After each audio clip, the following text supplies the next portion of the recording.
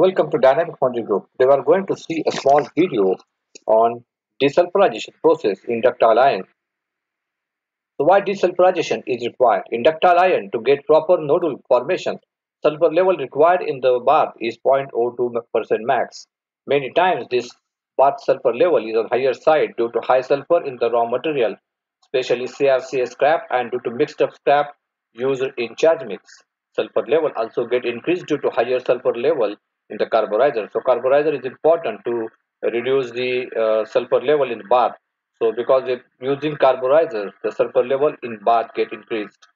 Here to reduce sulfur level, one has to get proper formation of nodules and to get good quality of ductile iron required some special treatment in the furnace itself before magnesium treatment, that is sandwich treatment, which is called as desulfurization. So desulfurization is nothing but a, you can say, a process which is performed in the furnace to reduce the higher sulfur level in the bath so that you will get good quality of ductile iron and good formation of nodules in ductile iron casting. Following agents are mainly used for desulfurization process. One is soda ash, that is sodium carbonate, Na2CO3. Second is calcium carbonate, that is calcium carbide, CaCO3. These agents are mainly used for carrying out the desulfurization in the furnace. Check the bath sulfur and then decide what percentage of desulfurization agent to be used to the metal for reducing sulfur to the desired range. One has to put either soda ash or calcium carbide in the furnace on the top of the metal and keep furnace on to maintain the temperature. One has to stir the metal with iron rod so that it will get mixed up properly with all the metal in the furnace and the sulfur from the metal will get reduced or diluted. Sometime people take out some 25 to 30% of metal in the ladle and put calcium carbonate, that is calcium carbide or soda ash in the furnace, and then re-pour the metal, that 25 to 30% metal which is taken back out of furnace back to the furnace, so that reaction of calcium carbide or soda ash gets properly done with all the metal. There is stirring is happen, and because of that the efficiency of that desulfurizing agent get increased and the reduction in sulfur level is achieved. So effect of sulfurization, desulfurization depends on: one is type of agent, number two is degree of mixing, and number three is metal temperature. Calcium carbide, let us see some properties about calcium carbide. Calcium carbide is mainly in a granular form. Powder form of calcium carbide is not acceptable as it will not give you enough recovery, and hence the reduction of sulfur will not be effective with a powder form of calcium carbide. It is important to keep these granules in a closed tin or container, as open air it will transform into powder form. Approximately 0.7 to 1% of calcium carbide can be used in the furnace to carry out this desulfurization treatment. As calcium carbide is absorbing water or moisture, hence it must be kept in a dry condition. So this is a picture about the calcium carbide, the granular form of calcium carbide. You can see powder form is not at all acceptable. Soda ash. Soda ash is mainly in powder form. It is also called as sodium carbonate. Approximately 0.5 to 0.7% of soda ash can be used in the furnace to carry out the desulfurization treatment. As soda ash erodes the lining, proper watch on lining condition and lining life is necessary to keep when you are using soda ash as a desulfurization agent in the furnace. Soda ash produces smoke and fumes, which produces excessive quantity of slag. Slag generation with soda ash is very fluid, and so removal of all the slag after desulfurization is a big challenge when you are using soda ash as a desulfurizing agent. Soda ash is more effective and better reagent for desulfurization of the metal, and hence many people or most of the people prefer soda ash for the desulfurization, though eroding lining is one of the culprit of soda ash while it is used as a desulfurization agent. So you have to keep watch on lining condition and lining life as well. So this is a picture of soda ash powder form.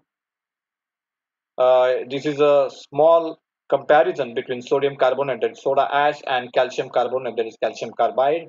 Slag produced soda ash, it is very fluid. In calcium carbide, it is granular and easy to remove.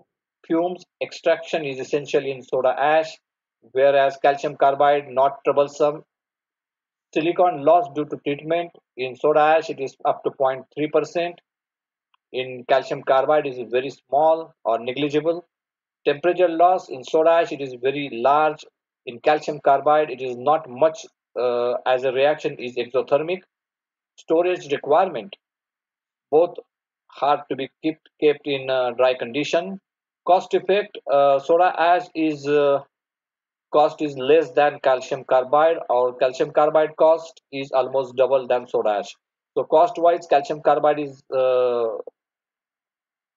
soda ash is better, but as far as other things are concerned, like the slag condition, then fumes, the loss of silicon, calcium carbide is a better reagent. But people, because of effectiveness of soda ash, because the soda ash gives a good effectiveness in reduction of sulfur, most of the people are using soda ash, and soda is most popular desulfurizing agent in the world.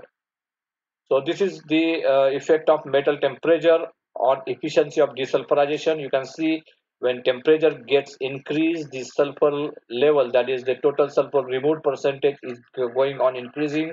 So around 1550, it is almost 100%, you can say. So you have to keep good or optimum temperature in the of the metal in the furnace to remove the sulfur from the metal. So from previous slide, you can see at higher temperature, the more sulfur gets reduced from the metal. So it is important to take good desired temperature while desulfurization for reducing ample amount of sulfur from the metal. So another picture you can see where you can see the effect of carbon and sulfur. You can say recovery of carbon and reduction in sulfur with respect to time. So with the time, the carbon recovery gets increased. You can see with time the carbon recovery gets increased, where with the time the sulfur reduction also get increased. So time is important factor again. So similarly from the previous slide, you can see that at with more degree of mixing, that is the more time it keep in the furnace, or more you can stir the metal, stir the reagent with the metal, it will help you to reduce more sulfur. Just like more degree of mixing of metal with carbon will give you better recovery of carbon. So it's very important to have enough time allowed for mixing. Similarly, more degree of mixing will help you to reduce the more amount of sulfur.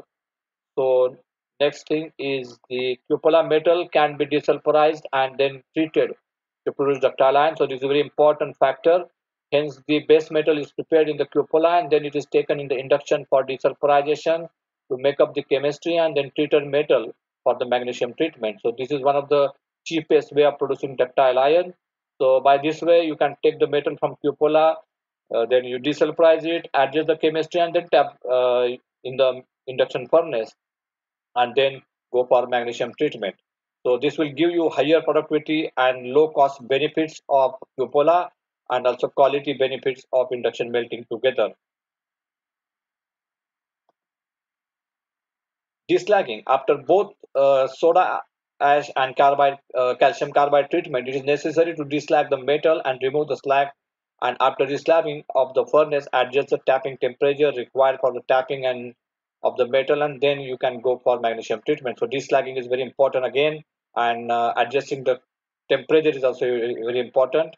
So after the desulfurization, please check bath sulfur again and verify the reduction in sulfur level due to desulfurization. This data will give you clarity and percentage of reduction in sulfur, so you can reduce or increase the desulfurizing agent based on that data, so that you can reduce your cost as well.